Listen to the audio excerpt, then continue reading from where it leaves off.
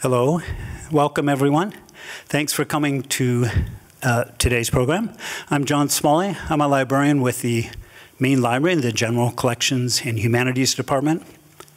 While we're waiting for a few more people to join us, I want to take a moment to acknowledge our community and to tell you about a few of our upcoming programs.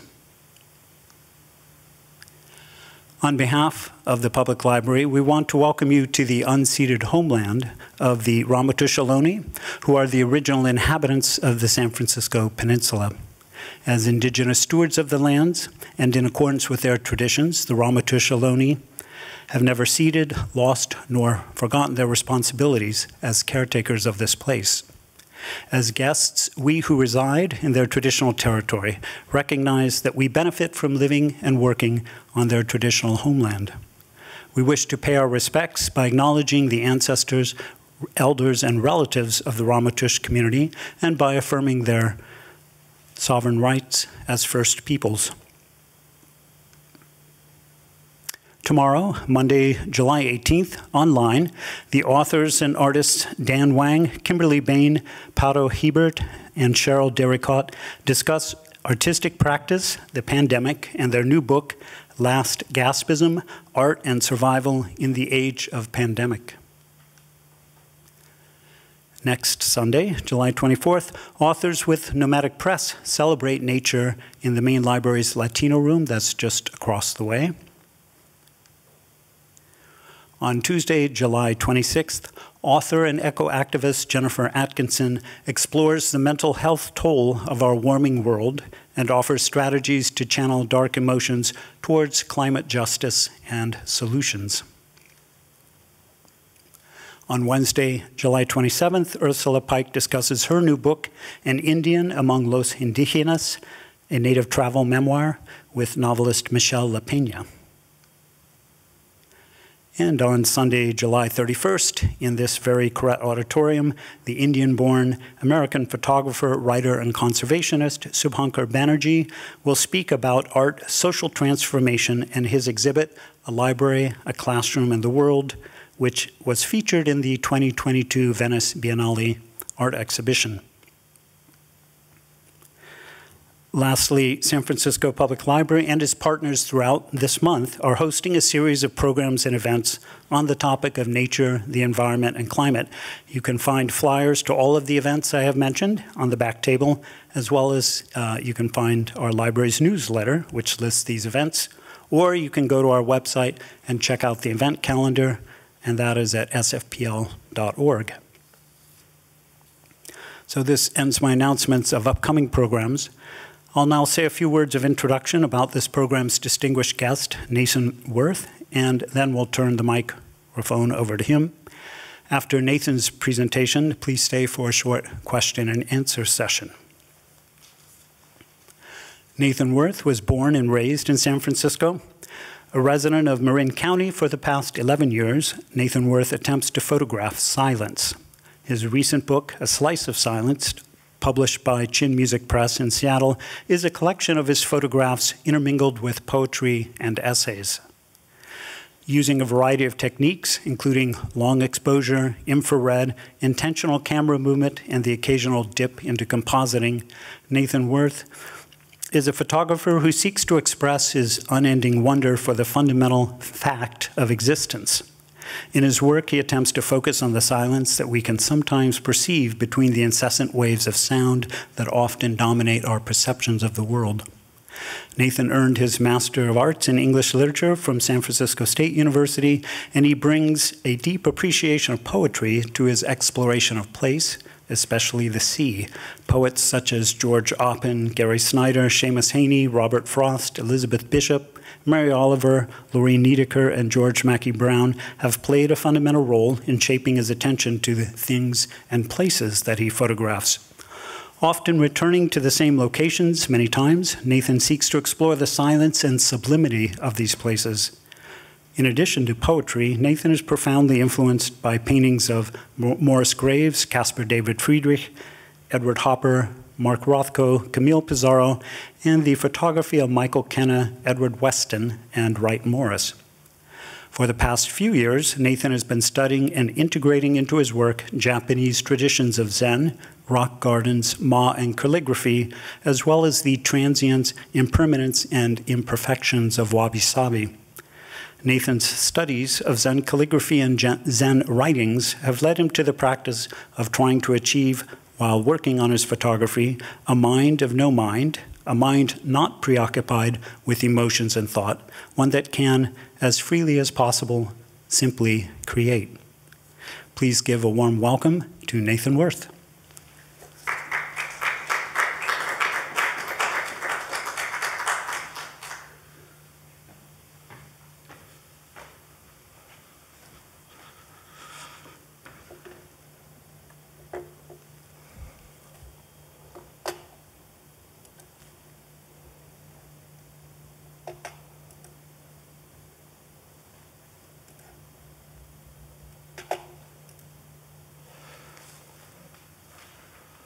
So thank you.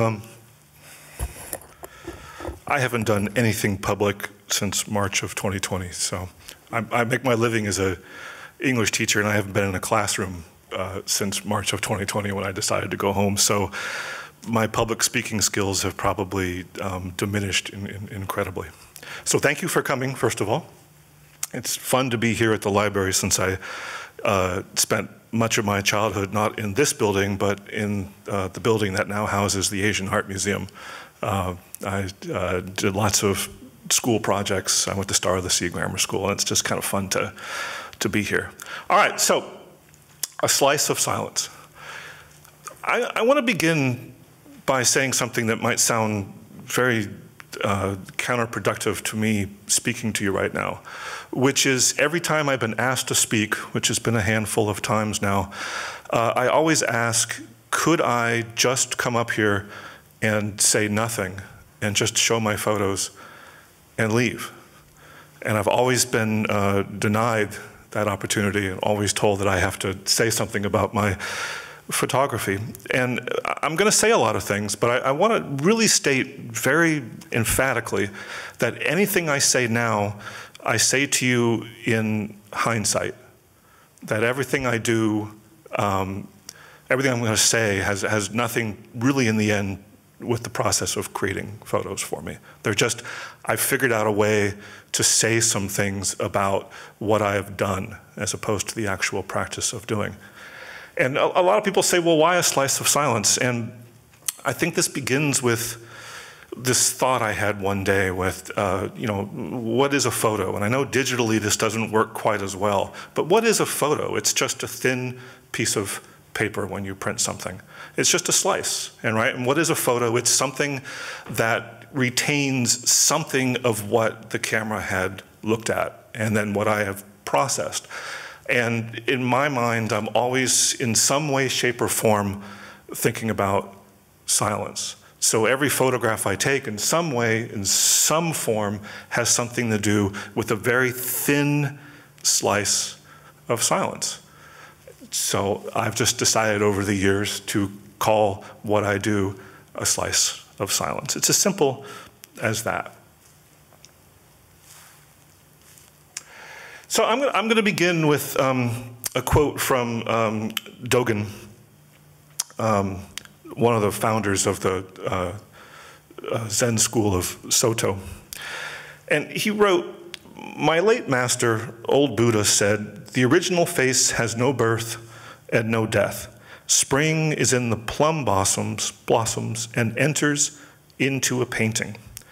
When you paint spring, do not paint willows, plums, peaches, or apricots, but just paint spring. To paint willows, plums, peaches, or apricots is to paint willows, plums, peaches, or apricots. It is not yet painting spring. It is not that spring cannot be painted, but aside from my late master, old Buddha, there is no one in India or China who has painted spring. He alone was the sharp-pointed brush who painted spring.'" It's hard to... There. "This spring is spring in the painting because it enters into a painting." and I'll leave you to read the rest of the quote.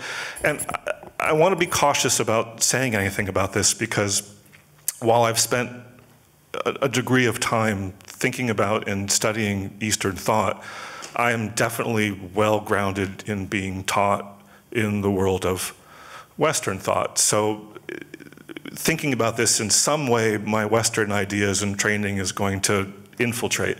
And what I take from this in the end is that I could say I'm photographing silence, or I could say I'm photographing the ocean. I could say I'm photographing anything. But in the end, those things enter into the photograph. They enter into the painting. And the Western way that I think about this is that I could tell you, sure, I attempt to photograph silence. Or I could even be more bold as to say, I photograph silence, and you should come enjoy my silence. But the truth of the matter in my mind is that whatever hope there is for the experience of silence in anything I do, you're going to bring that into it. Your perception is going to bring that into your experience of encountering whatever it is that I have done. If you could not care less about silence, or for you, silence is just not speaking, or silence is an anti-political act when you don't speak when society calls for the necessity for you to speak. But if you in some way already see or understand or have some connection with this, then silence will enter into a photograph that I would take.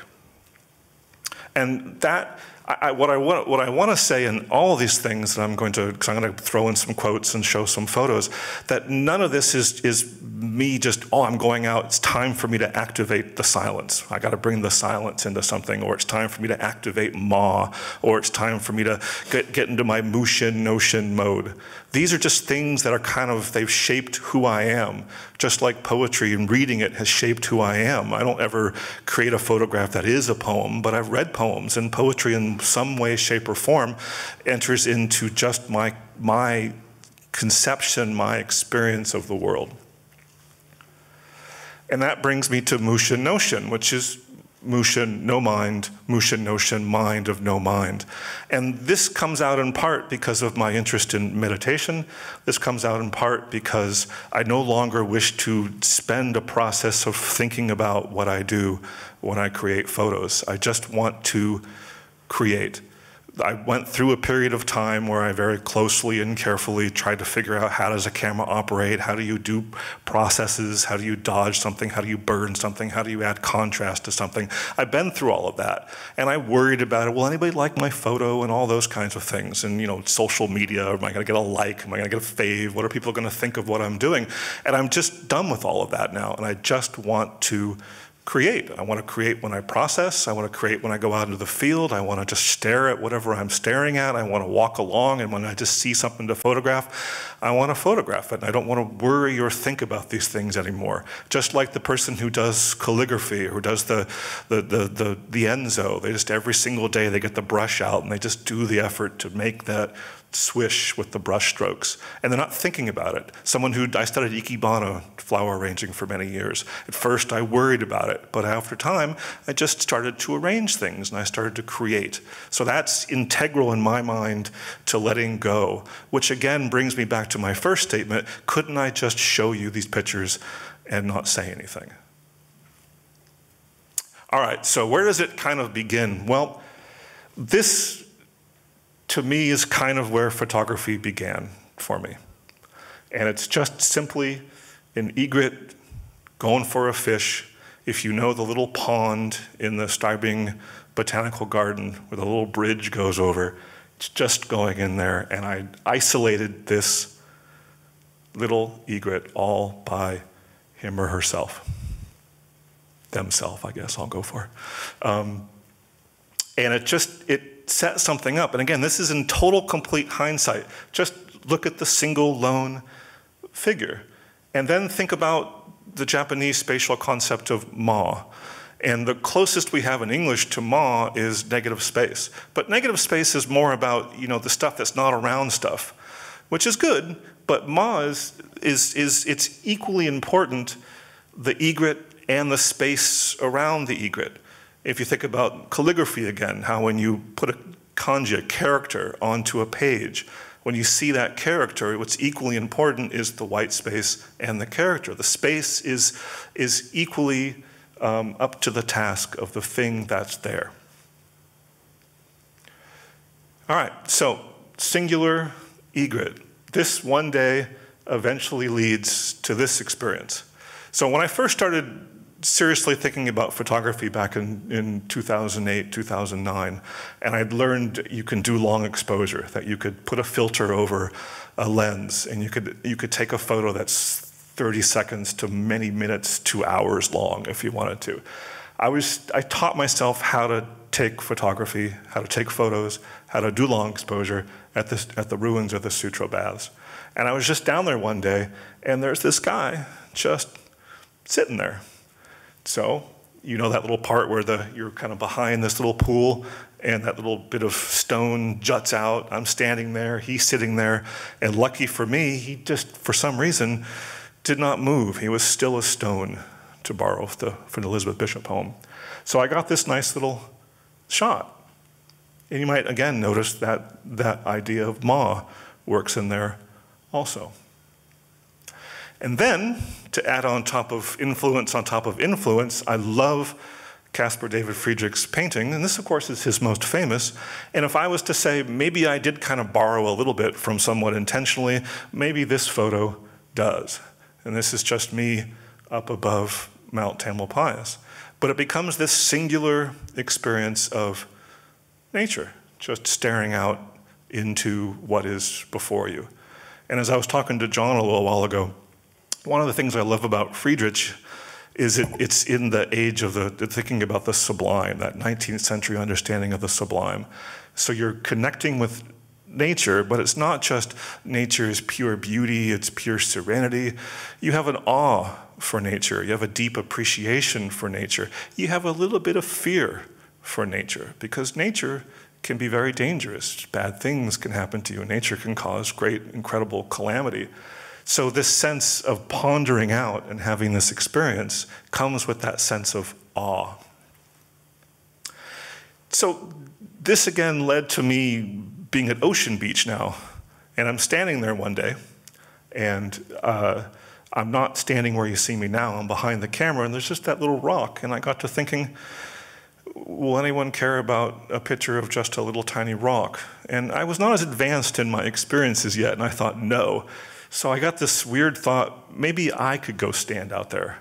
And you know, this is a long exposure, this is about 90 seconds, so this also kind of perfected my ability to stand still without moving for long periods of time as I just gazed out into whatever was in front of me. And that began this sort of self-portrait series that I began to work on. And again, if you go back to the single egret, now you kind of see, okay, single person standing there. Then I stood a little bit further out, Drake's Beach. One of the most, because we are always thinking about climate change and the horrors and the terrors that come with the inevitable rising of the sea levels and all of the terrible stuff that's going to be happening.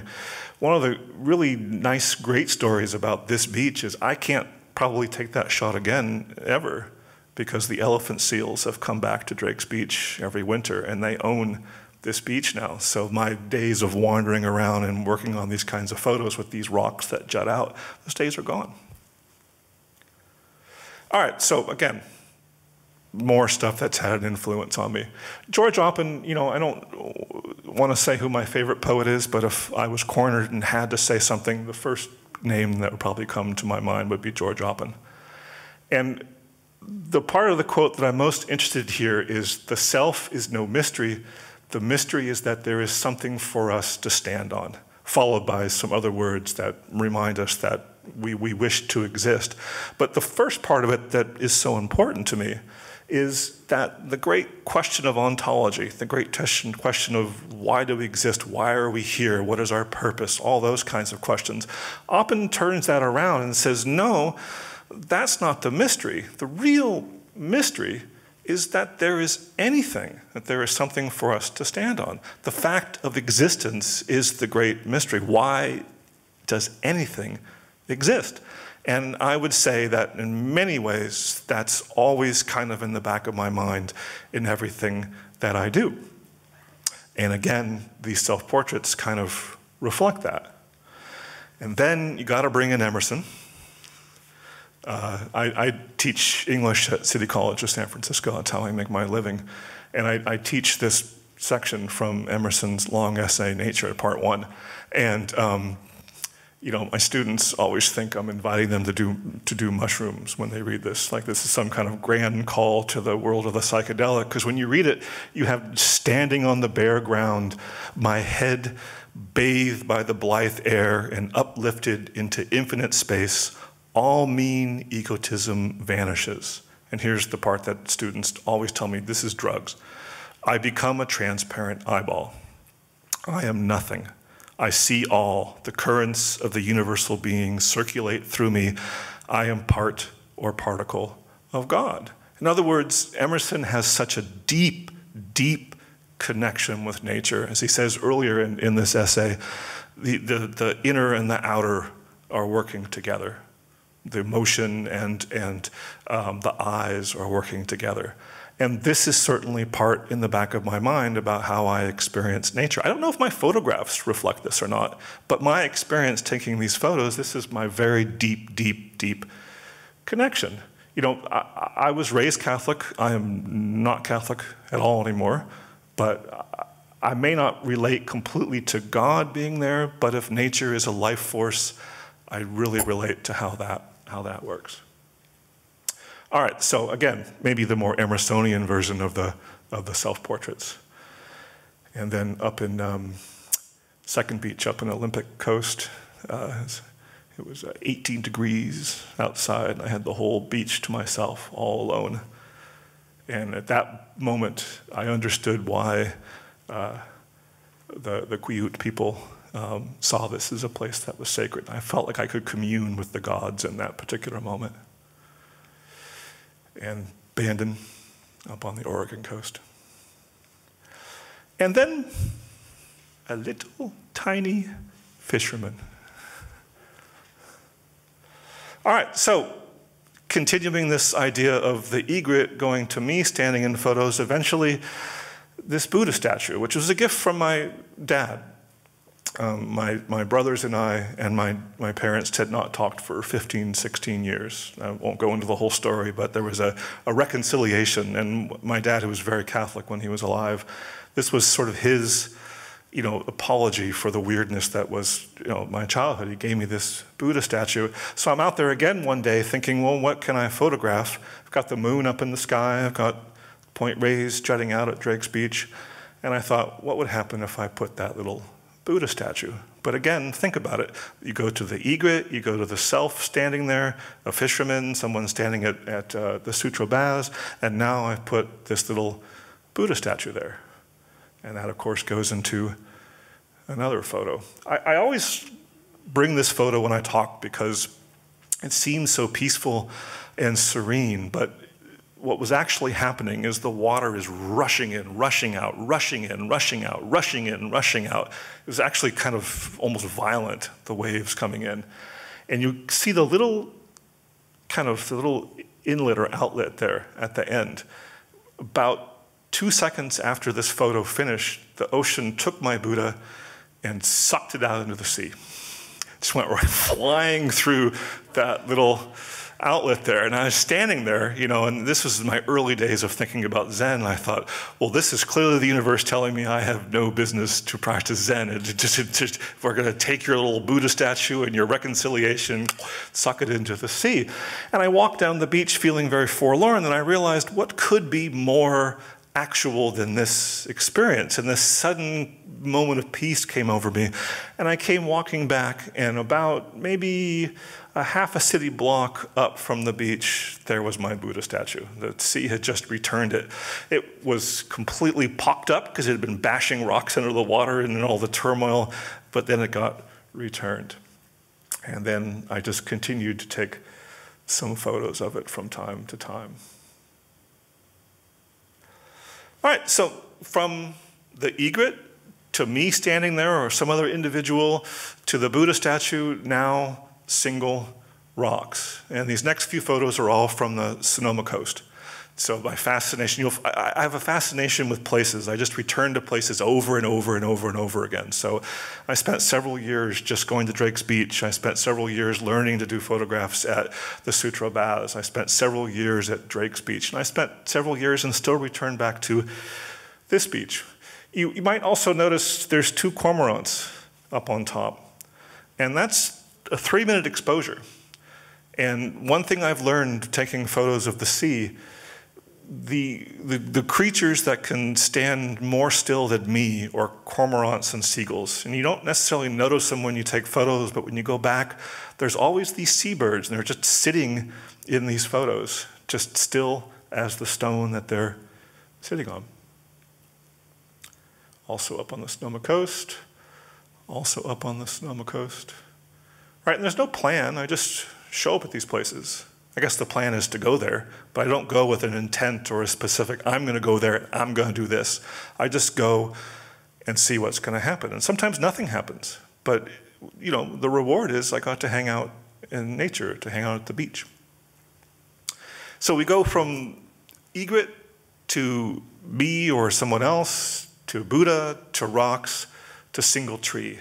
And this comes out of me now experimenting with infrared. I got a camera converted to read infrared. And I always laugh at this photo because it looks like some kind of, you know, primordial tree. Looks like the tree of life or something if you let your imagination go. The truth is, if you, facing the tree, turn around, right behind where you're sitting or standing is the most god-awful Stepford Wives suburban neighborhood you've ever had the misfortune of being in. It's just the most dull-looking area, yet this tree stands on top of this hill. The joy of being able to frame something, so you create something out of, you slice again that silence out of whatever was there.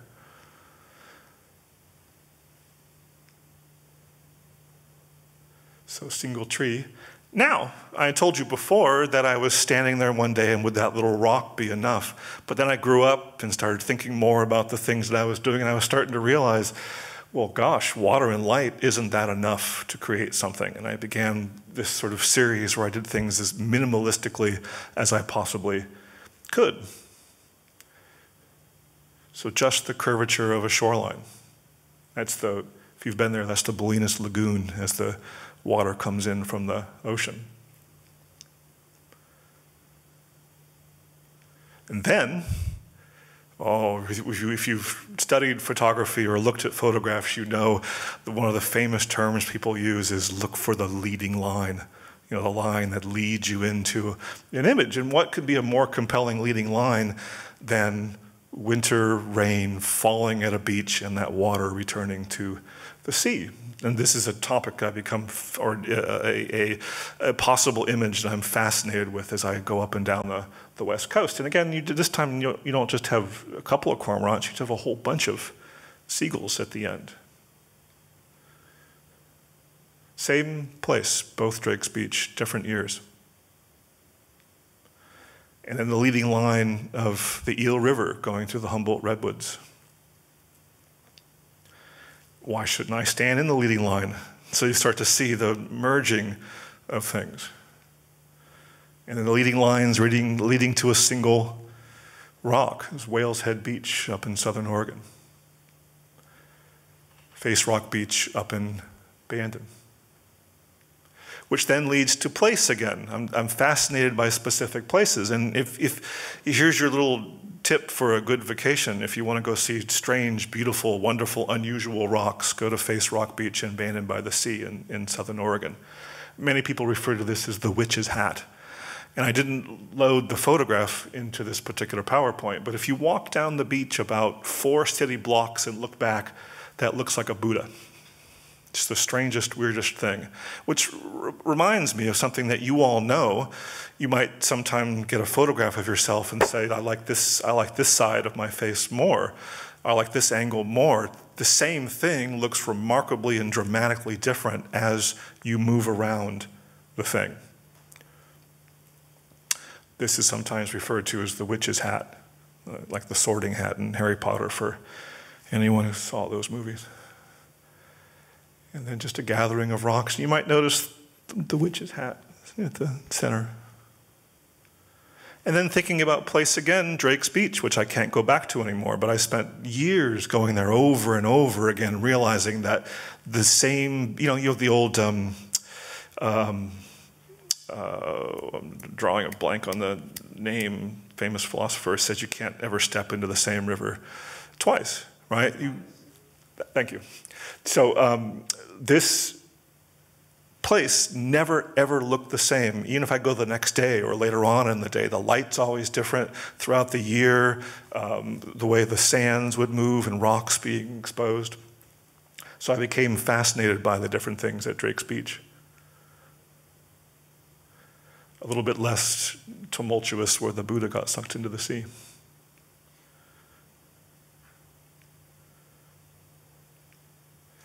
Another place I'm fascinated by, Trinidad State Beach up in Humboldt County. Often referred to as the Grandmother Rock. All right, so other things that kind of influence Japanese rock gardens. How might that work into my thinking of things? Well, here's a famous one in Kyoto. Note how the rocks are formed in various kinds of ways. So in some way, this is a reflection of what's already kind of happening in nature, a symbolic reinterpretation of what's happening in nature. So I start to think about, well, how do rocks form along a shoreline?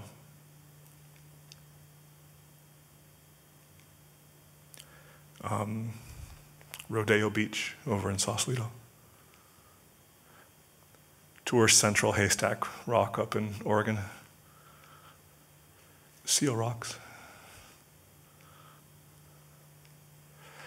And then another thing that kind of works its way into my mind, I'm a big Leonard Cohen fan, and the song Anthem, there's this great line that he repeats often, there is a crack in everything, that's how the light gets in. How might that work its way into photos? So the way that light just kind of comes out of the darkness sometimes. This is Bowling Ball Beach, even though I don't think those look like bowling balls. I would probably call it Truffle Beach.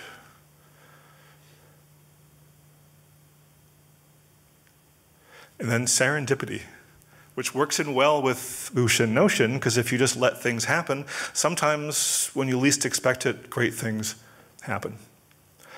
And this particular photo at Drake's Beach, you may notice that very rarely do any of my photos have like good weather, what people consider good weather, blue skies. I always like to go out and photograph when it's foggy or rainy, when the weather is the kind of weather that keeps people away.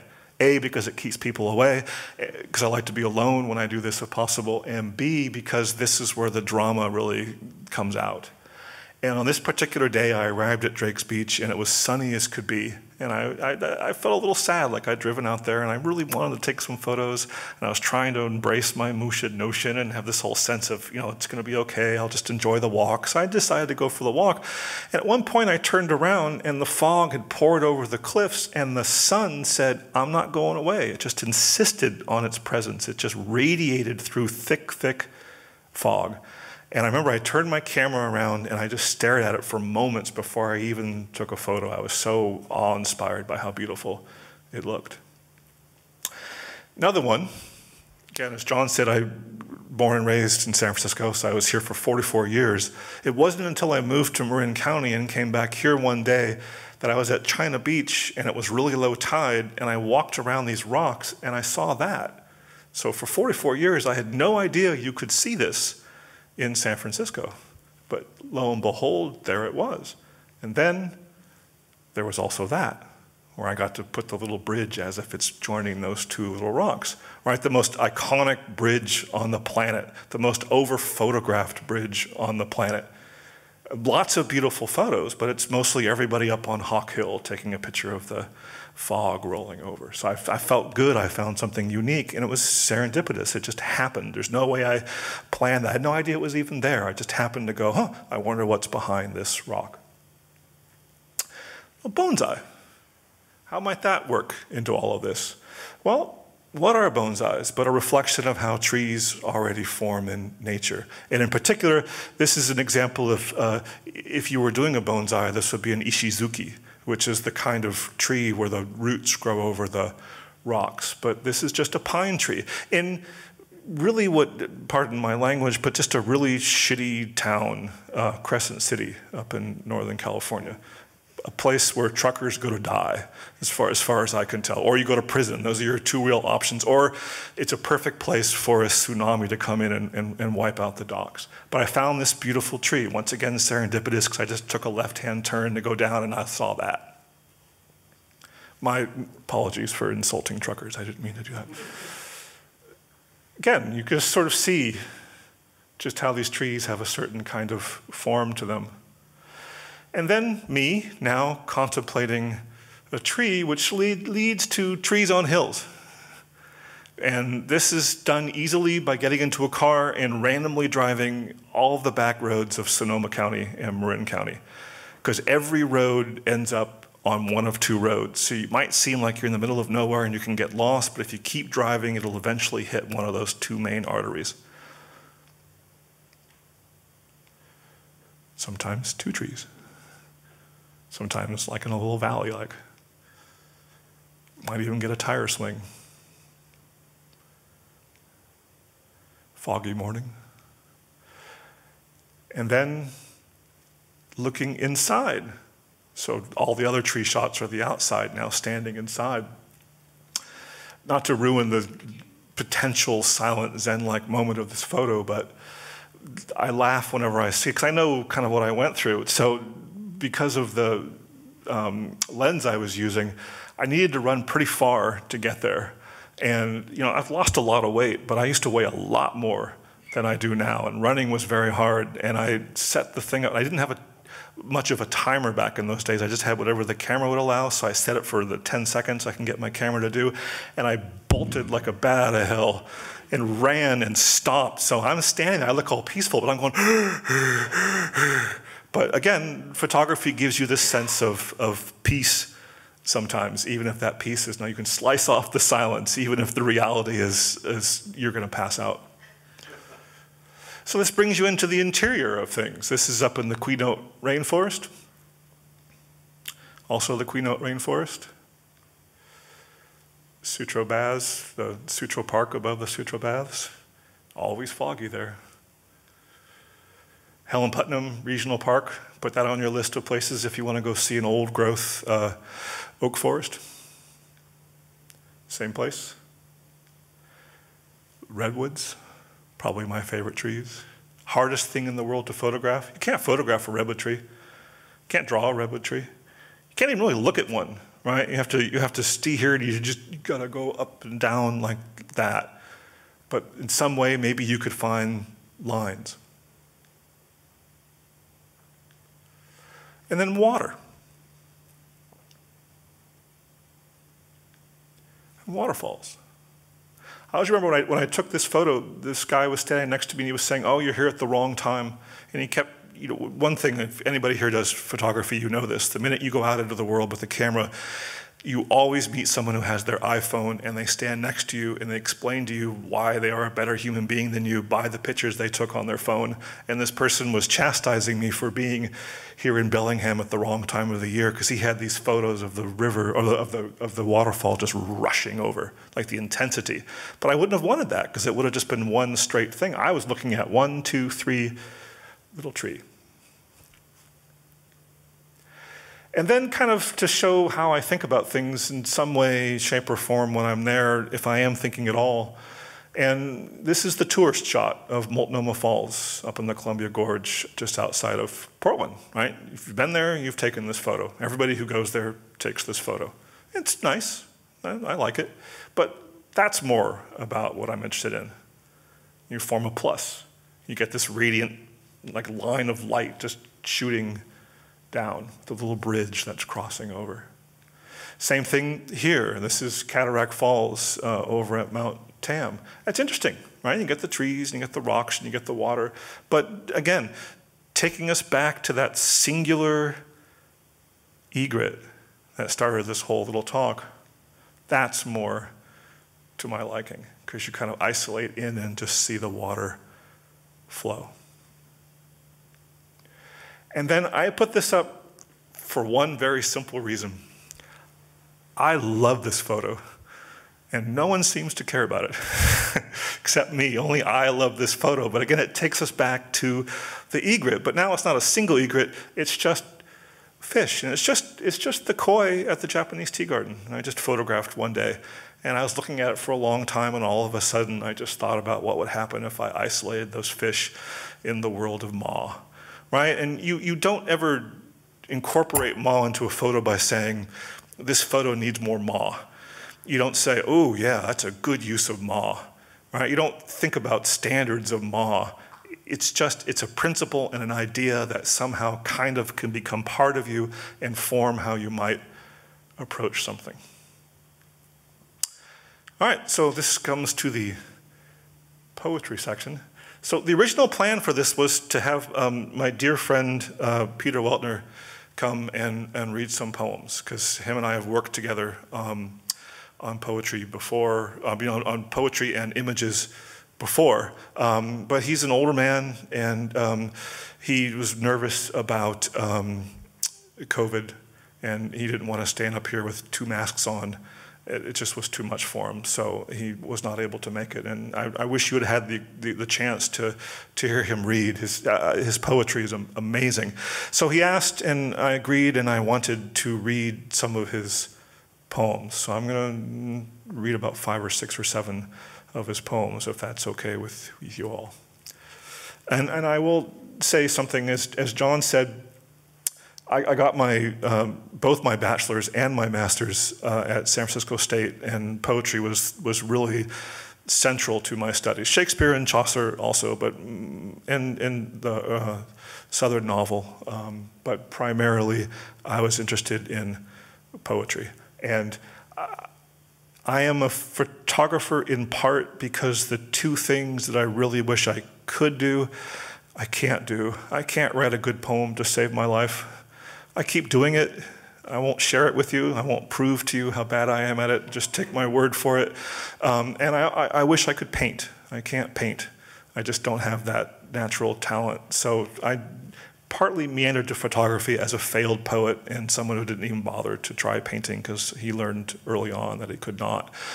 And one of the things that fascinates me about poetry is how people tend, and this is probably because of our grammar school and high school teachers, they tend to think that poetry is some secret. There's some hidden agenda when you read a poem. And you need to understand the poem, you need to be able to put it up in the moon as if it's a rune and read it like on Tuesdays at a full moon from 3:30 to 4:30 to be able to understand the poem. When in the end, a poem is about what a poem is about. If you can't figure out what the poem is about, it's not a very well-written poem. And all the other things about meaning and going beyond, they're really interesting and they're fun and they're games that are enjoyable. But what makes a poem is a poem. A poem about a tree is a poem about a tree.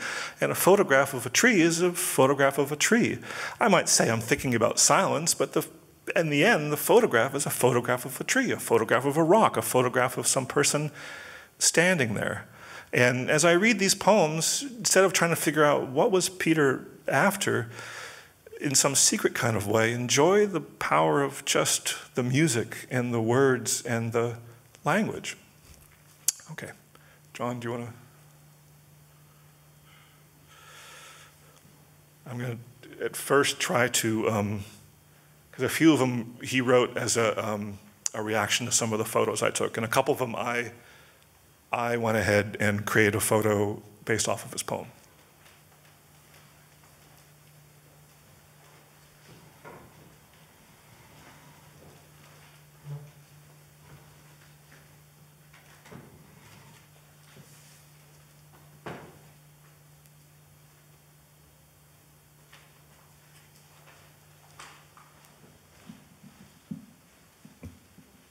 So, hello?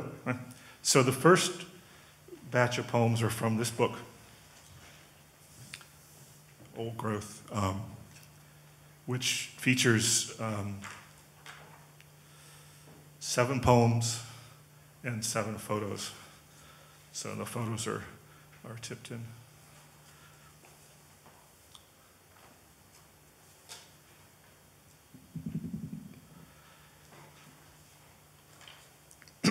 Public speaking voice time. Stone altars. The black rocks are for where the images fail, for where the living lie buried with the drowned among uncarved stones. Flags are unfurled on ships once they sail far from harbor or appear over the horizon. Piratical like those you saw as boys when they came for you, dark as these rocks.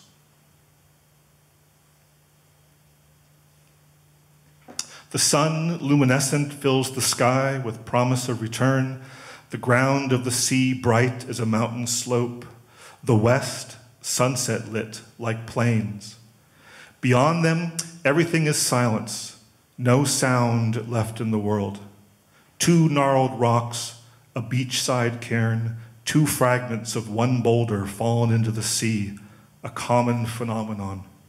Though these mark old lovers who took care of poor strangers, of whose devotion to the wayfarer no more remains than two stones, like relic holders enclosing bones that rise like the jagged back of a deep sea creature. Unsatisfied by the villagers in the valley below, the cliffside cottage, hungry, disguised as beggars, two gods knock on their door. The couple, slow to answer because of their age, the fear that mars all late in years, invite them in despite the rags they wear. The odor of their filthy skin and hair is old like theirs. There's something not right about them. They can't say what, like the pinprick sensation they feel when, in winter, a cold wind seeps through chinks in their walls. They feed them boiled cabbage and bacon chunks, a stew already cooking on their stove, and a wine that indeed is most poor, but much better when filled anew each time they finish a glass. A miracle they know at last, who the beggars are, and if it's so, have they dined with gods? The two nod and give them one wish. They reply, to die together, never either to have to mourn for the other or to grieve. Waves crash against the headlands. Light, water, ocean are holy to them. Sunset, the cry of seabirds as they fly overhead. They're unafraid of dying, they agree, as the gauze disappear like a sigh heard late at night that maybe one lover has made and then rolled over to sleep more soundly. As quickly, they become two rocks, apart but together. Islands in a becalmed Pacific, craggy, rough-hewn, the sea lit by luminous clouds, by a light that stands outside the world, as gods do who've turned them into stone, black as magma, gradually over centuries to erode, to wash away. Yet, two altars, two rocks, two lovers arising out of misty water, souls, not shades or shadows. Ask the sand they will become, how it is like the sea or a shell like a wave, how the dead recall the life they had. The bell tolls of their days, and they will answer. We are the stillness within rivers, tides, winds, a sea-carved cave, a storm, breezes on a sunny day, rustling leaves. A wolf, a fox cub, thankful for the meat it gnaws, a bird soaring in air, a meteor, a cat's claws teasing twine, a child on a swing, lovers lying side by side, a father with his child on his back, a bride awaiting her groom, a mother, her baby, the crucified one, burning with desire. Ulysses resailing the ocean, all will reply the same. Love moves without motion, like stones in deep sea currents, altars to compassion.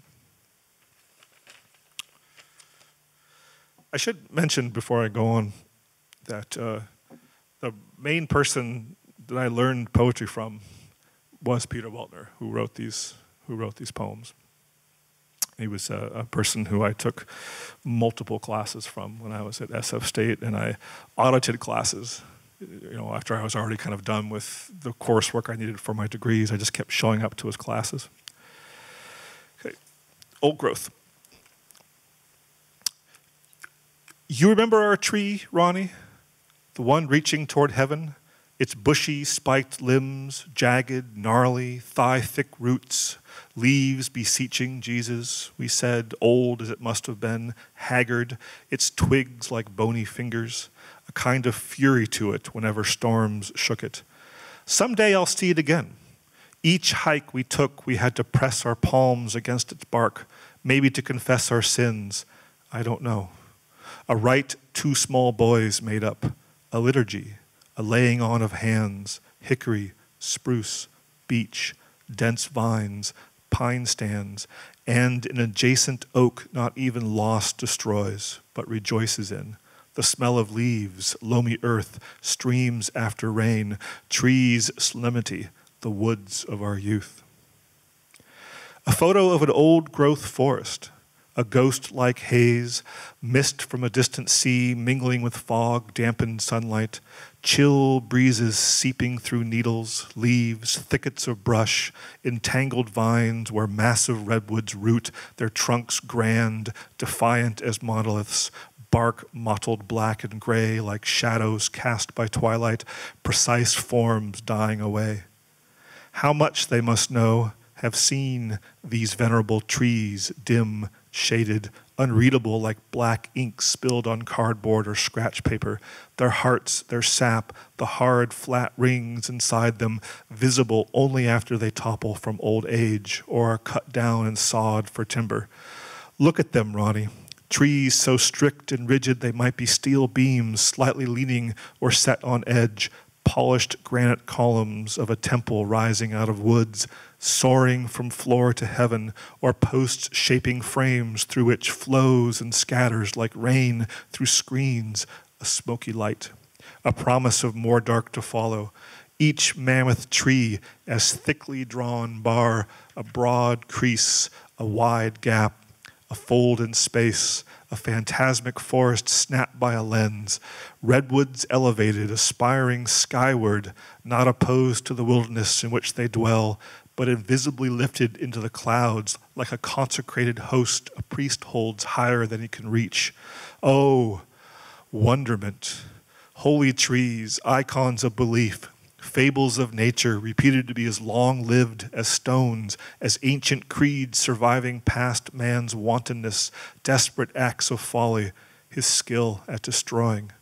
Look, long-departed boyhood friend, how in a photograph of an old-growth forest, we two druid boys might wander yet, incessantly seeking the giant oak we abandoned, having grown too old for it. Come back, Ronnie, to ceremony with me. There are more sacred trees to believe in than youth knew, gods to hold true. Let us touch them, hands open, and see.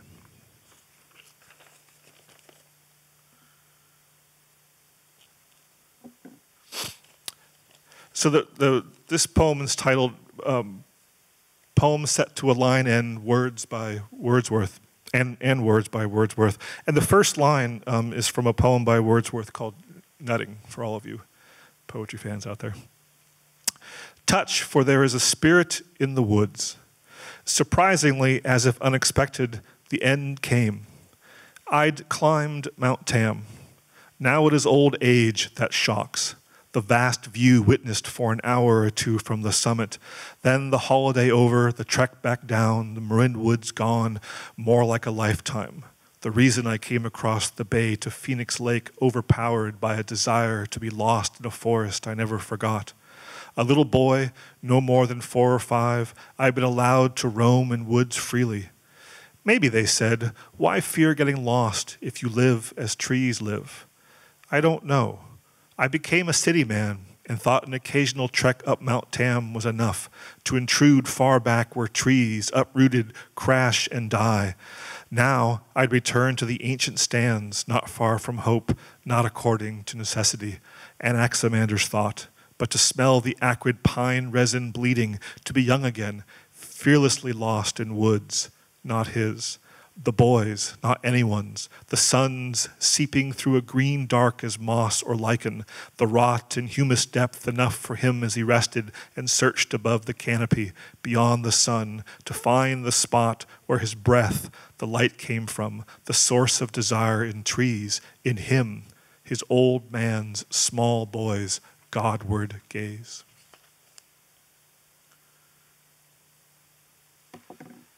This next poem's called Redwood, which for me has also become a tribute to another teacher who was very, very important to me. I don't know if anybody went to San Francisco State, but the department chair for many years, Stephen Arkin, was a really wonderful, wonderful, dear old man, and he passed away a few years ago. And he had a particular interest in this photo, which I gave to him as a gift. So the poem and the gift for me always represent Stephen Arkin, who I just want to mention because he was a wonderful, wonderful, wonderful human being. Redwood. Trees like poles to climb, foliage gleaming in a shaded light as snow shadows day while you try to see far away, though only what's near is clear, vision intensified by exactitude. This leaf, that needle, bark scrap, limbless trunk, whatever's more precise than memory in the back of an eye. Think of Barnett Newman's zips or Pollock's blue poles, how you dance to the rhythm of what they envision.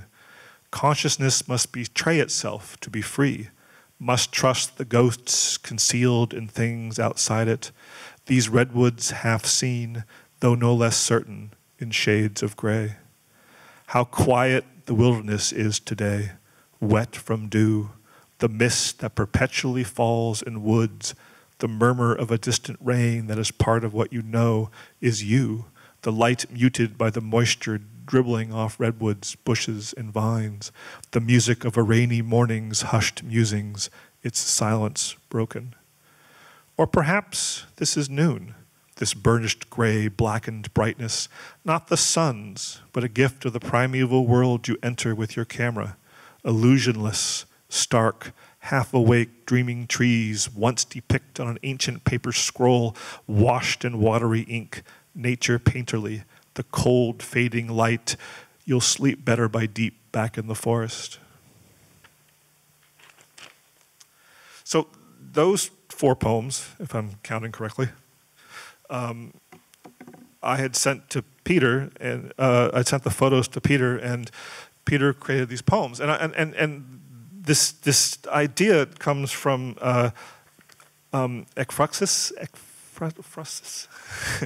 My Greek is not good, but the idea is, Auden's famous for his poem about the Musée des Beaux-Arts, where Icarus falls from the sky, and then my old brain, Bruegel, who may or may not have actually done the painting, I guess it's been discovered, did that painting where you see the plowman and the ship and all this stuff going on, and you just see this little splish of water in the distance. So that's an idea of a poet kind of writing a poem that comes, and I think prepositions can be really important.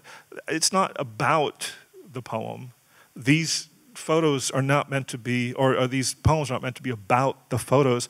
I like the prepositions of and from. They are of the photo, they are from the photo, but they're not necessarily a reaction to them or an interpretation of them at all. They're just this idea of creating something that comes from and of the experience of seeing something. And these next 2 poems, I read the poems and I came up with the photos. So this is called A Last Heron on Hamilton Lake in late November. It is not the end of autumn that prevents me in my old age from sleeping, but the smell of smoke from burning leaves in my father's backyard. Night after night, the sound of rain. Night after night, cold winds blowing. It is not reality that keeps me from dreaming, the truths that make life hard. How lonely is the evening as it settles on the bridge over the creek near the lake. The days rush as swiftly by, and my prayers stay unanswered. Heresy is the pond where a blue heron fishes by a pine stand. I write for the sake of my dead father, to tell him I remain a believer, a heron alone and winter ready.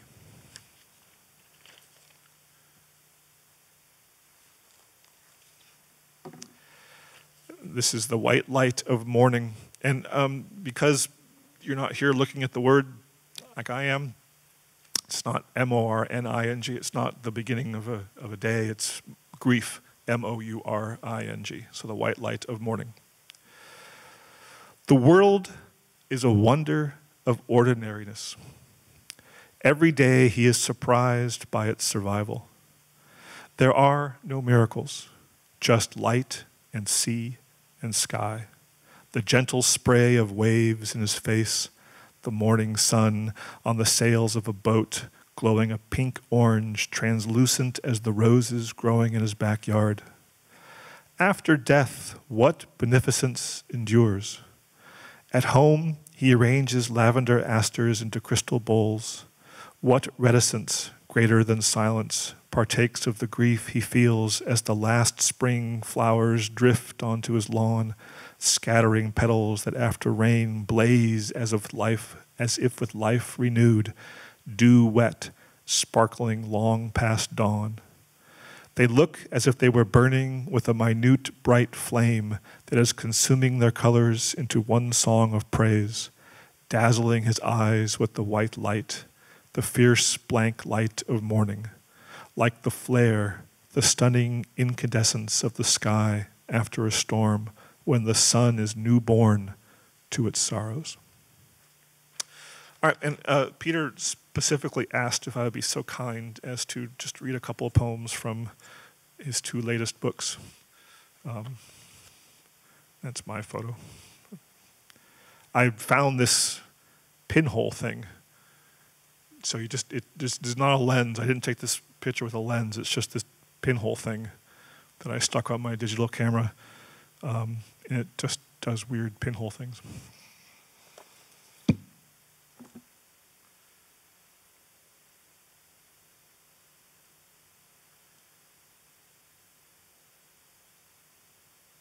Don't you love books? We have 2 million of them here. Make sure you have a library card. Someone gave me a Kindle once, and I just put it in a box and gave it away. Said, "Thank you so much. I can't wait to this new adventure in reading." Oops.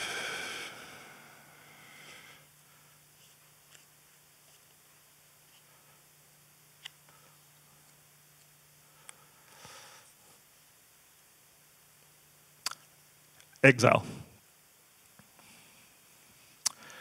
A man, a poet, in exile, stands on a deserted shore of Augustus's Mediterranean empire. No more temple, no more altar beasts being slaughtered for the feasts to follow. Roast boars on slaves' shoulders brought to table.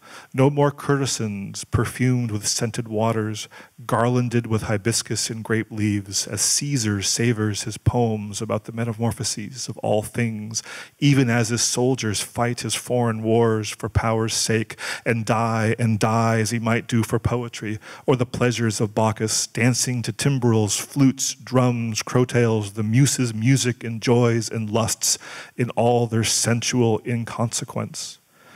Nonsense is the stuff of poetry is made of, if it never dares to defy its Caesars.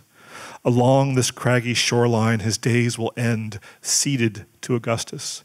Let him then freely pour the wine, the libation that might induce to rise out of the waves at the cries of seabirds, the sight of the ship that would carry him homeward, at last done with his punishment. A small boat a fisherman ties dockside rocks like a cradle.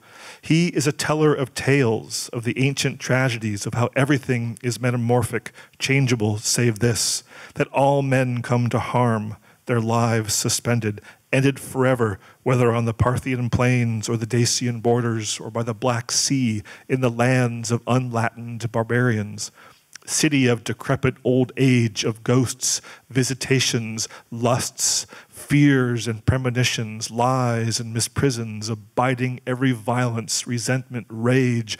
Tell me, he longs to say, how safe do you feel today, Rome hidden, even as you pray behind the walls of your Olympian silence, that death not come for you like playthings of the gods, of cabals and plots, assassins from circus to forum, to end like me, in exile shuffling among Lemuries 1,000 miles from home.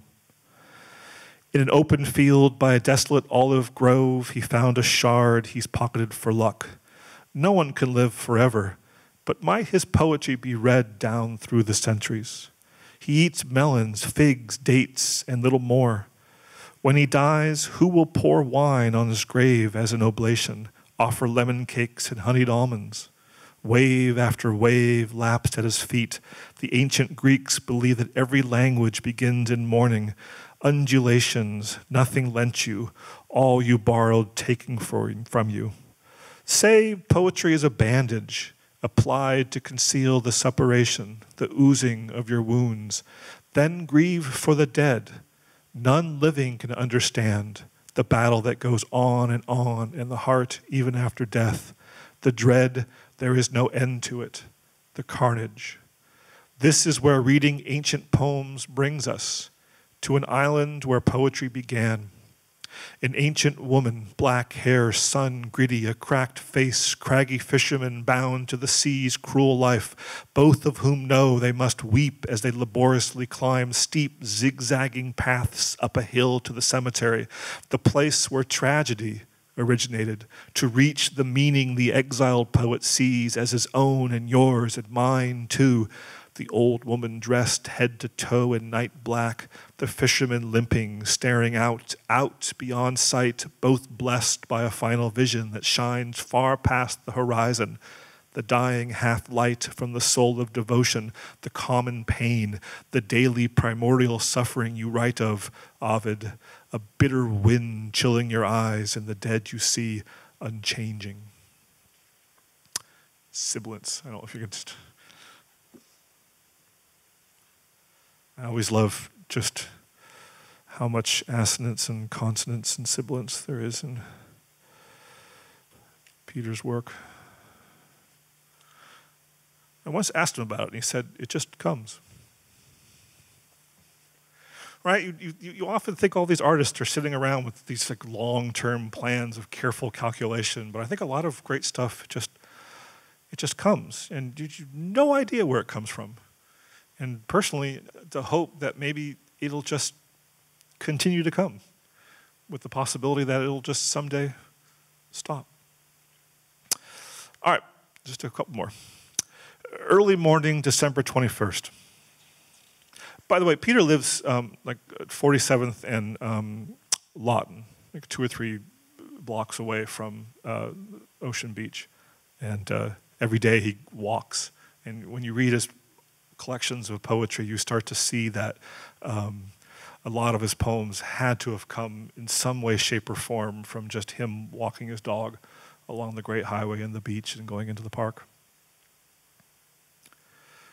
which I used to do when I could afford to live in this city, which is why I now live in Nevada. Early morning, December 21st. Behind a veil of thin, torn clouds, a white wafer moon is surrounded by an aurora like a rainbow, a monstrous in the sky at night before the winter solstice. Dawn is hours away. A few stars, low in the horizon, look like chalk marks scrawled on a blackboard. A big jet flies due east, its beacon lights flashing red, yellow, red. The air is cold as coastal Maine, chilled by the surf, a somber, dark-hued Prussian blue, the waves wild as if driven by storms that wait, delayed beyond the visible world. Sometimes I wonder if it is because I am old that I feel saddened by such beauty, the earth too full of it, too much left for me to see, to let my soul willingly depart from my body. The night to come is the year's darkest. Squall winds will rage. I'll lie in bed, awake too long, and listen to the sea. And I think I'll end with been to a lot of poetry readings in my life. And I always find it interesting that many poets who read from their longer poems, they just choose sections. I'm going to do that. I'm going to do section 2 and 3 from a poem titled New Year's Eve. Last night, I dreamed of myself dreaming of the new life I'd imagined as I slept in a bedroom not far from cold, Thoreau-like New England woods in 1968. And I dreamed of friends and friends of friends as their voices seeped through floorboards, talking of lives there was still plenty of time left to live, no matter how wrongly dreamed of as freedom, joy, as a happiness I, like them, imagined when young before age change what we all might hope for into reality, the regrets that inevitably ensue. These days, I listen to Mahler a lot, songs, symphonies alike, because his music lets despair sound almost beautiful and beauty even closer to despair. This morning, right before dawn, I removed from its dusty place in a tall bookshelf Steiner's Language and Silence to reread my full name and the year I bought it, scrawled on the flyleaf, unsurprisingly faded. I wonder what I will make of, now 5 decades later, its lofty eloquence at odds with its topic, disdainful of language despite how clear or factual it might strive to be, dismissing what poetry might try to retain of the hopes the past had asked it to meet. And I agree with Steiner, I suppose. Language fails us. Poetry lies mortally wounded among war's rubble, tainted by disasters, ruined by centuries of unspeakable cruelties. And yet, I want to say here in this poem, if it is a poem, something so simple, so plain and ordinary, there's no poetry to it, just bare truth. I miss my friends. These are the woods where I hide from time when a boy. These the days I read in the news of friends and obituaries, the stories I'm unable to hear this far from home, sparse clues to the lies they've lived. In my fantasies where I've stayed, where I've too long strayed, what's needful? Let me read that line again. In my fantasies where I've too long strayed, what's needful? In the dark of a forest, vines tangled with brush, the air is wet, drizzling pine, oak, and hickory bark, black as duff, the thick canopy diffusing sunlight to a dusky bronze glow, or the shine off some gold thing no one can afford. Perhaps my mind's not right, or maybe it is merely the nostalgia of an old man demanding, "Go home, boy." The last light fades, so woods speak.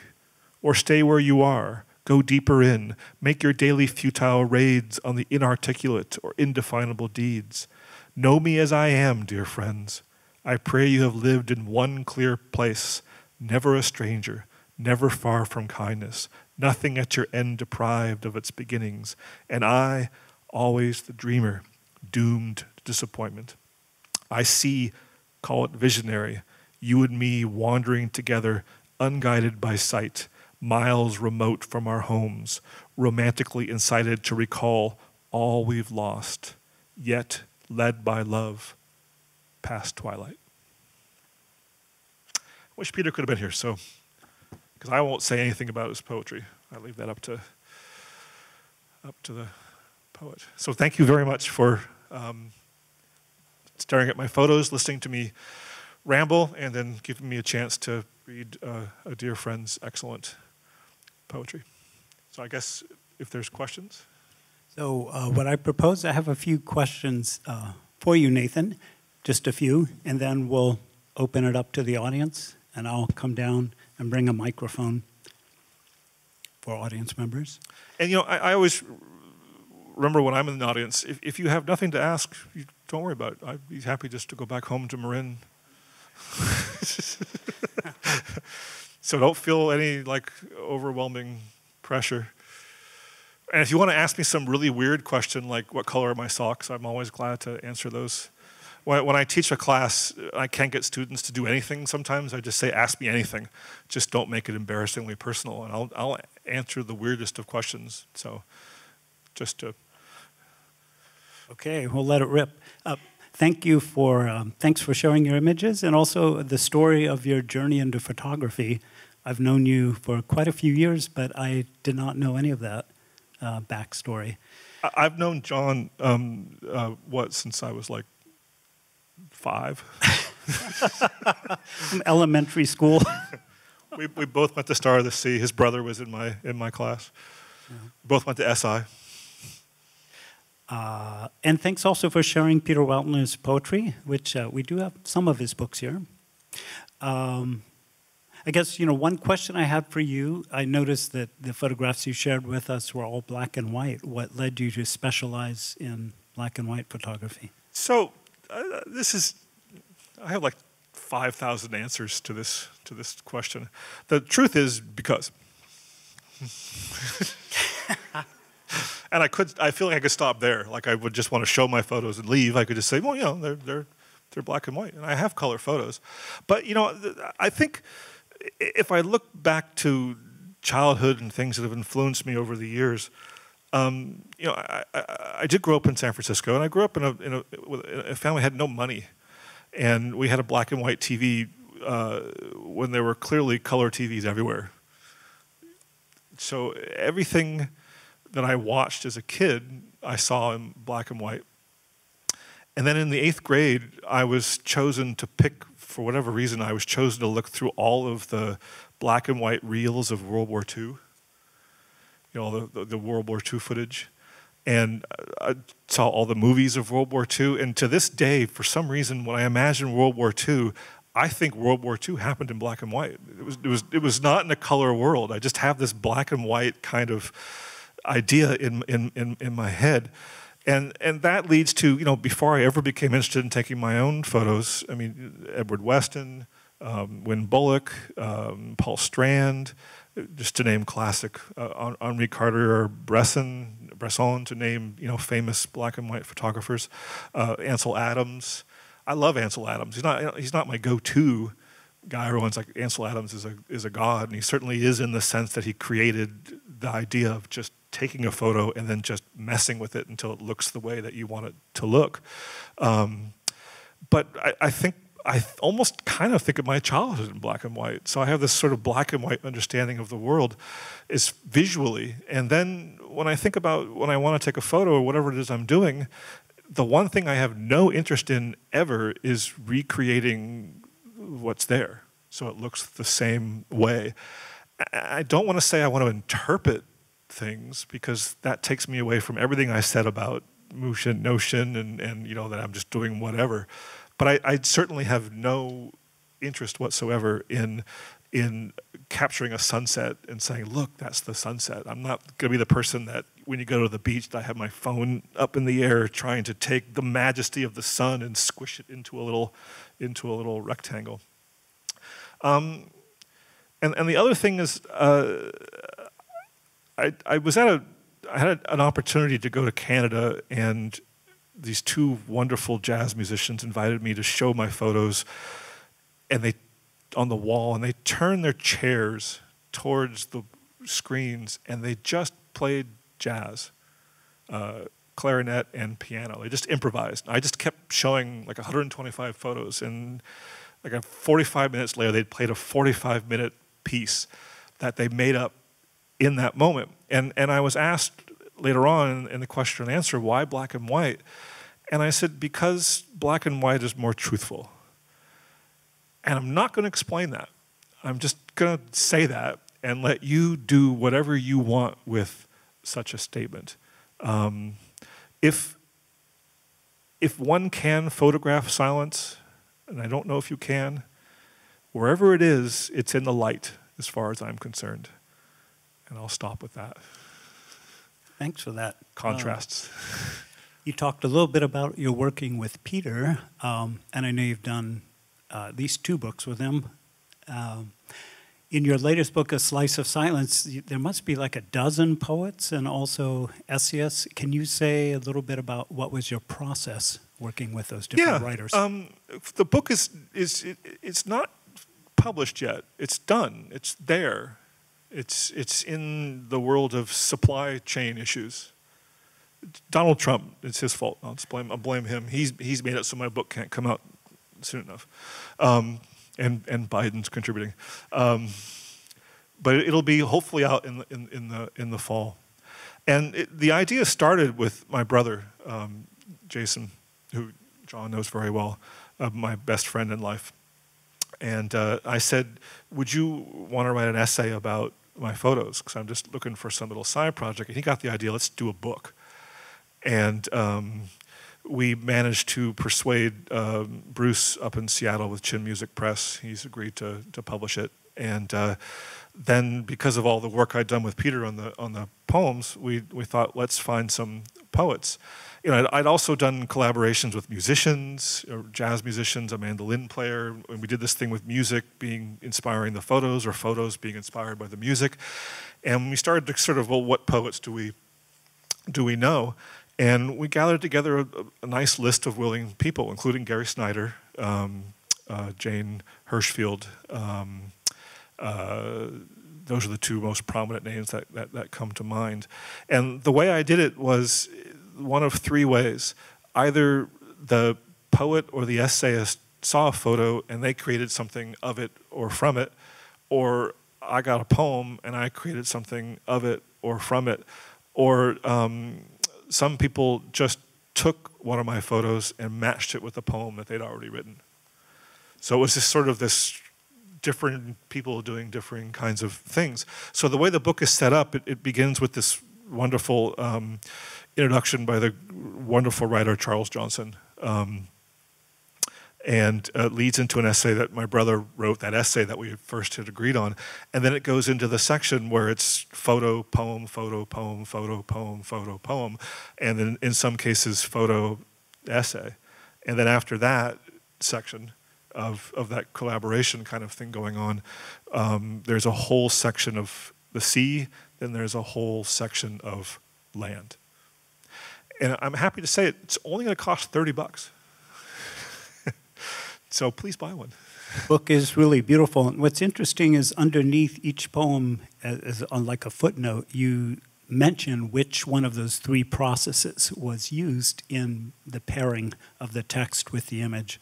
And also Charles Johnson's foreword is quite remarkable. There's some contributors, a phenomenologist from Sweden. Jason's introductory essay is quite impressive. It's a very beautiful book, lots and lots of pages. What you saw was just a very small slice of the different genres that you work in. Very interesting, thank you, yeah. I had another question for you, which perhaps has to do with what I would call a mood, both in your images and in some of the poems you read by Peter Weltner. And this I noticed also in your earlier book with him, Old Growth. There are portraits of trees that have what I would describe as an elegiac or melancholy mood. In your current book, the poem The Elders by Galen Garwood also has some of this melancholy. Is this something that I'm just projecting because these are black and white photos and I associate black and white with, you know, time that's been lost, or is there... Well, I'll go back. I hesitate to say something intentional about that. I'll go back to the Dogen quote, and I'll say that melancholy enters the image, because you have a melancholy-like understanding of things that you see and you will bring to the images. I share your melancholy-like. Melancholy is actually one of my favorite emotions, if I could even call it an emotion, because melancholy to me is many different ways you could define and cast melancholy, but to me it's thoughtful sadness. It's a kind of acceptance of the way of things. It's an acceptance of that there is grief, there is tragedy, there is difficulty, there is processing the grief and the tragedy of life. There is things that come and go. There's transience. There's the speed of things. There's the impermanence of things, that nothing lasts. There's just this constant state of flux and the overwhelming reality that most of us stuff down to get through daily life, that we too shall someday no longer be. So yeah, I think there's some of that in my thinking of things, but you would bring it into the photo. You know, another story I always tell, the self-portrait shots, the self where I'm standing and stuff. To me, it's like, ooh, look, person, tiny, the immensity of nature and life and light and the glory, the contemplation, the silence. I can't tell you how many times people have sent me notes or set aside and they say, you look so sad and lonely. So they see these photos and they think of, you know, this is someone who doesn't have a partner in life and they're sitting out there all alone and wanting, that's the furthest thing from my mind. Because I'm very happily married for 27 years, so that's just never an issue for me. But I'm out there by myself because, Jesus, I want to be out there by myself. I want that quiet. I want that escape. So I think really in the end, all art, people are going to, you teach poetry for a while and you ask some students, you know, what do you think is going on in the poem? And the things they say, it's so far removed, but you have to step back and you have to think, but that's you, that's your experience. You're going to bring yourself to something, and art would have no pleasure if it was dictated by the creator. Absolutely. Anyway. The listener or the viewer contributes something. I was going to say, you know, on the other hand, in both the books that I've read by you, the photos, a lot of them are very centered, the trees, the rocks, and for me, it really reminds me of portrait photography, and these rocks or trees seem to have a personality, you know, a life. Do you have anything to say about that? Yeah. Or your choice of formatting? Or? Well, I could speak just technically, as I already kind of hinted at earlier. Things have sides, and things look different from different sides. So, you know, if you know, I thought I could keep you guys captivated for 6 hours, I could like show you studies of particular rocks and trees and how I've gone around in different times of the year, buried under sand during certain times of the year, the light hitting it at certain times of the year. Just the one tree will look like a corkscrew on one side, it'll look expansive and wide on another side. Just how you approach that individual lone thing, that in some way, shape, or form, what you do with portrait photography is applicable to taking pictures of these various things. I've just never had an interest in taking pictures of people. I love portrait work that other people do, but it's just not something that's ever struck me as something I want to do. So I have one final question for you, and then we'll open it up to the audience. So as you alluded to earlier, we humans are in the midst of a planet-wide human-created climate crisis that we seem unable to face up to. And I noticed the headline of today's New York Times, Riley observes, the headline reads, "As the planet cooks, climate stalls as a political issue." So climate change is clearly reshaping our environment. Does an awareness of this fact inform in any way your art? And do you think artists can do anything to raise humanity's awareness of their impact on their nature? It's a tough, especially can an artist raise awareness? I guess I've always kept my art, and by art I don't mean the things I create, but my appreciation of all the artists over time that I really loved. I've kept a lot of it separate from politics for some reason, and I'm always wary of art that tries to instruct, tries to tell, tries to guide. I worry about it on some level, because imagery created to persuade, always to get a little over the top, is several steps away from fascist propaganda. It worries me in that kind of way. But you know, there's all these crises that are going on in the world, and there's certainly all these crises going on in America, with all of the recent stuff going on socially, all the political upheaval and all of that. And I'm concerned and worried about all those things. But climate change does really seem to be the one that is the most important thing to be worried about. But at the same time, what Gary Snyder said about it always echoes in the back of my mind. The Earth's going to be fine. We're not going to be. We're not going to be fine after all this is said and done. And it is a great concern of mine, but, and this might seem like a strange, weird thing to say, but when I encounter the beauty of nature, even in climate change concerns dancing around, it's still beautiful.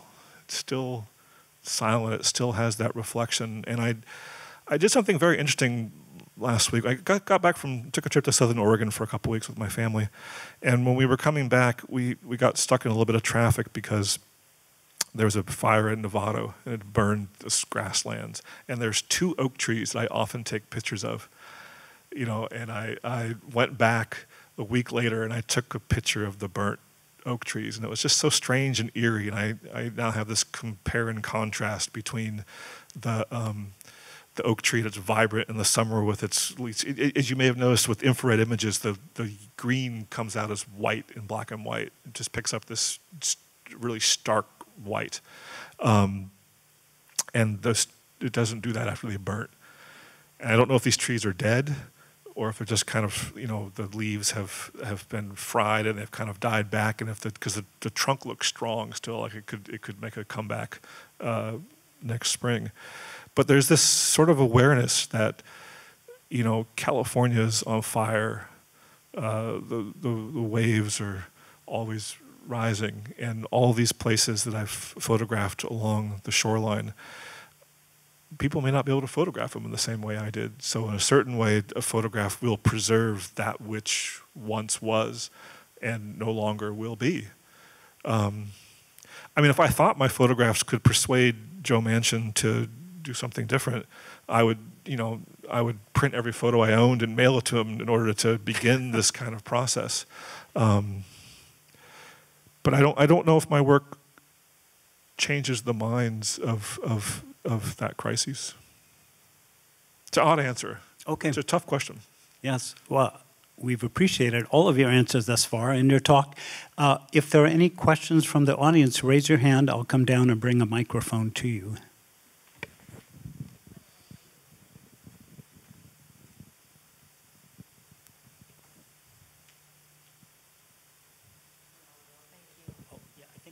Hello. Hi. I have 2 questions. Well, first, I really like your work. That's not a question, but I was wondering if you take any inspiration from Hiroshi Sugimoto. Some of your work reminds me of his work. In what was it?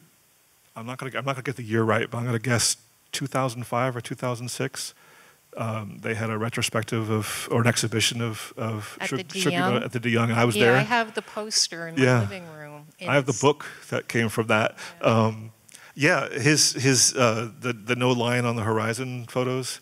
Those long were exposure sea photos. They were, because it reminds you when you look at all those photos, they're just pictures of the ocean, just the horizon line, and it doesn't matter where they are. It's like it's almost, it shows you that you can see the ocean anywhere in the world, and it picks up the qualities of what that looks like, and it's completely relatable. So yeah, Sugimoto is someone whose work definitely dances in my mind. And when I first started taking photos, and I got really serious about it, I went to the Academy of Sciences, and I took a picture of the dioramas because I was fascinated by his diorama photographs, because he took pictures of animals and from the New York Museum of Natural History, and he took a picture of all these dioramas. And when you look at the picture of these recreations, they look eerily real, like it's actually a picture of a zebra or a tiger or some prehistoric man. And I became fascinated as an experiment. I did a whole, I still have them on my computer, but I took pictures of the zebra exhibit, the gazelle, all of those different things. So yeah, he definitely is dancing around in my mind somewhere. A deep appreciation of his work. And my other question is, well, lots of times, you know, a great photo, I mean, it's just being there with the camera and getting that instant.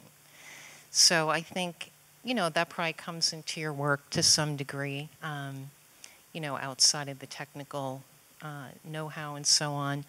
But what would you say to, and I was interested to learn that you're an English teacher, so, lots of times if you're pressed for time, it's the day before the art class, the drawing class, the day of, or the night before the paper is due on, your essay about a reading, and you're like, oh my God, I got to get this done right now, and you just crank out something, you didn't make any corrections, it just like comes out great, you bring it in, the teachers love it, but then you feel after that, then, like the next assignment, comes out kind of not so great. And then, so how would you,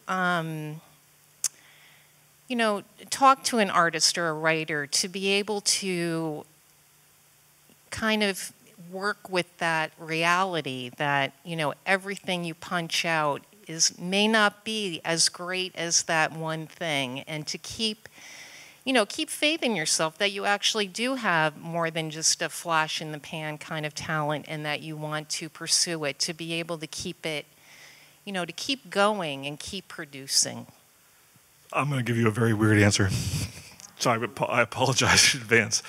So there's a I think it's Joshu, the famous Zen koan, where the monk asked the master, how do I find enlightenment? And Joshu says, if it is Joshu, says, have you finished eating your rice? And the monk says, yes. And then Joshu asks, have you washed your rice bowl? And Zen koans are always like, what, especially to a Western mind. But the idea is of practice, and not practice in the sense of you practice the piano by playing, the set aside scales and chords.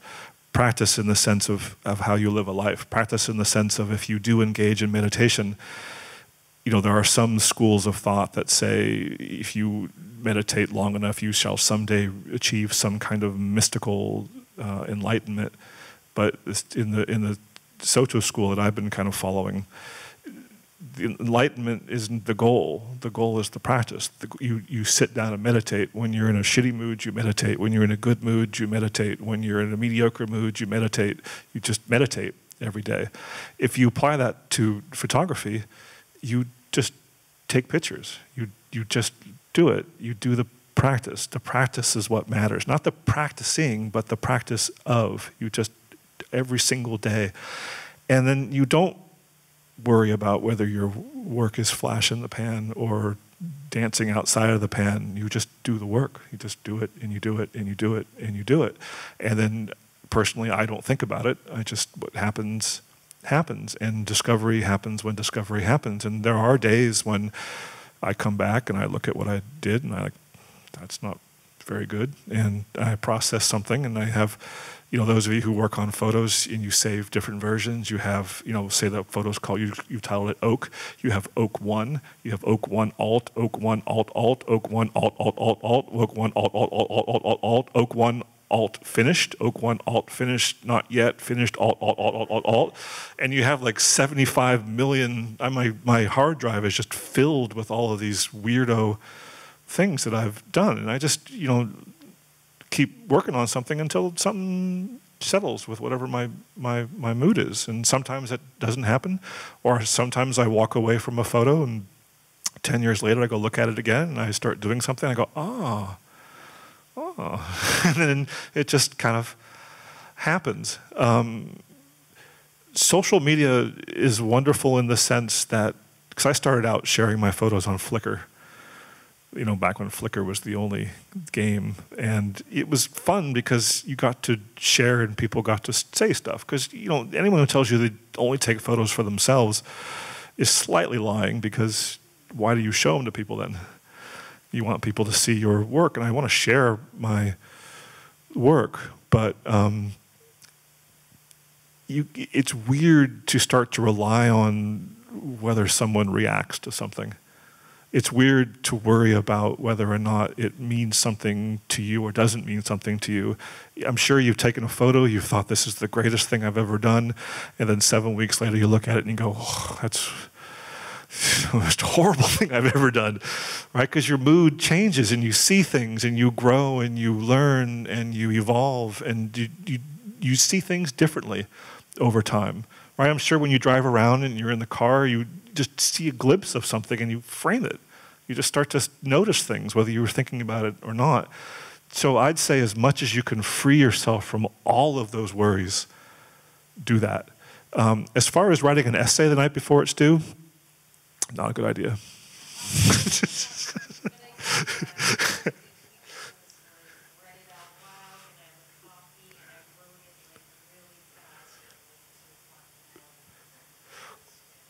Well, I've been a student for many years, and I've been a teacher for many years, and if I learned anything, it's that learning is entirely up to you, and the teacher is actually a very insignificant part of your learning process. The best teachers are the ones that are able to guide you towards something so you can learn on your own. Are there any other questions? One moment.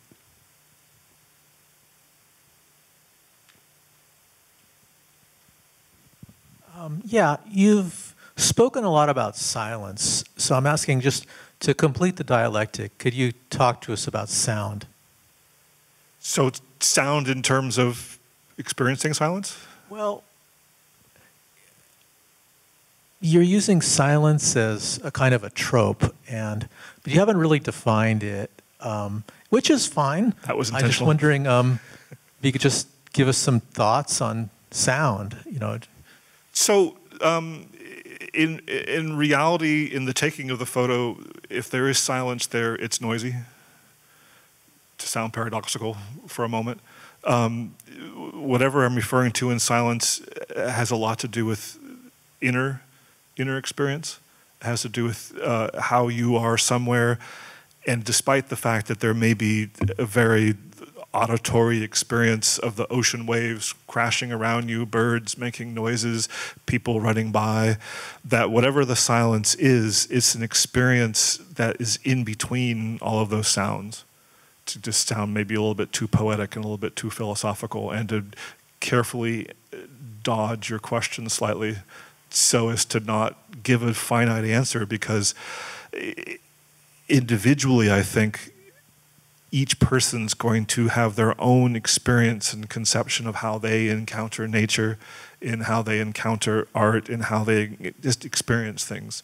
And, you know, Thoreau once talked about solitude, which I very definitely associate with silence in a lot of kinds of ways, and that one can feel a certain kind of solitude that's a bit of a loneliness, actually, in a hall with lots of people around, that one can feel alone, that one can feel that sense of disconnect. And that's not really the kind of silence I'm thinking about. I'm thinking more of, you know, you're driving along Great Highway, and there are some sunsets that are just so spectacular and so magnificent that even if you hate sunsets, you go, ah, and you have to stop, and you pull over, and you go and you stand, and you look, and you stare, and nowadays there are people with their phones, there's people shouting, people who aren't paying attention to the sunset, but in that moment, in the midst of all that sound, all those sounds that dominate our everyday life, even the sounds that are in your head, by that I mean all of that useless garbage and trivia and muddiness that just flows through your mind, right? You might be seeing a sunset, and even for a moment you might think about, what's John doing?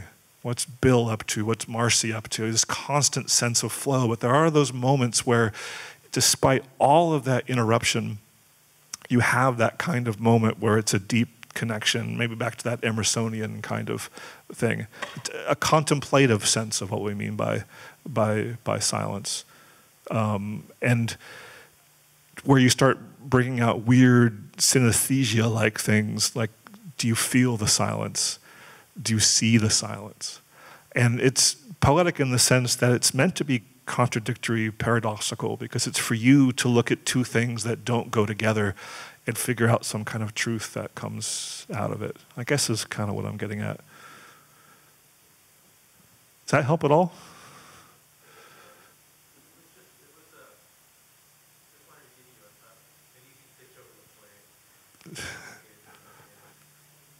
Yeah, I mean, silence in the sense of just how you engage things. So I think we have time for just one more question, if it's quick. I hope you can understand. You can. I hope you can understand me through the mask. Yes. So, thank you so much. Oh, thank you. That was so beautiful, so well, inspiring to me, and wow. I suppose, I don't know if you've had, well, I'm sure you all have had the experience where you see one art form or you have some experience and then you see something else and you see it mirrored. And I just saw Tarkovsky's The Mirror. Okay, so when I'm looking at your work, I think, wow, and the kind of the poetic silence, the poetic beauty. I just want to say how much I have enjoyed this afternoon in the discussion and all that you've said. And the essay would have been better if you did it earlier. No, it's interesting that you bring up Tarkovsky because John and I were sitting in the back room just chatting, and I was saying how I got the Criterion channel, and I've just been watching all these films that I've missed out on over the years, and I went into my little Tarkovsky phase, and John asked what was your favorite Tarkovsky film, and to make the longer conversation short, it was a tie between Mirror and Sacrifice for me. Yeah. So yes, if you want to discuss the photography or Tarkovsky's films, I recommend, because we have to end this program, I recommend that we go across the street to Euro King, across the street from the entrance of the library, and we can continue talking. And I just want to say thank you, Nathan, for your presentation and for your time, sharing everything. Thank you so much. Thank you very much.